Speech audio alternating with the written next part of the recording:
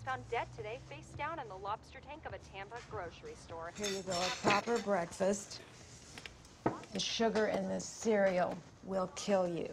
In your case, however, I suspect that your lifestyle will kill you before your diet does. Is that Mickey this morning? Yep.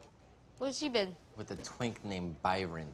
Twink? You know, like Miss Del Rey's kid. Yoga pants and glitter. Not always, but yeah, sure.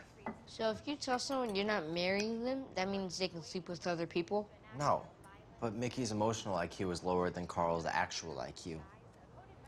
Shit, you're fucked, dude. Nah, he'll work it out of his system and we'll talk it out like adults. It'll be fine.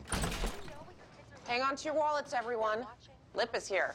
Oh, there's my gorgeous niece. Prettier than Megyn Kelly and smarter, too.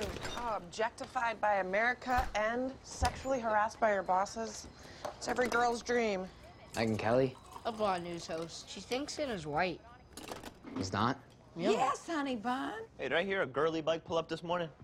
Mickey. He's dating a twink now. Oh, so you leaving at the altar, that's become a thing, huh? I didn't leave him at the altar. I mean... It was City Hall. We were only getting married to outsmart the cops. You made the right decision. Marriage is a sacred union between a man and a woman. What's that smell? Self-righteousness. No, the air smells clean. Where's Frank? Haven't seen him in a while. I enjoy it while it lasts. He'll be back to stinking up the place in no time, right?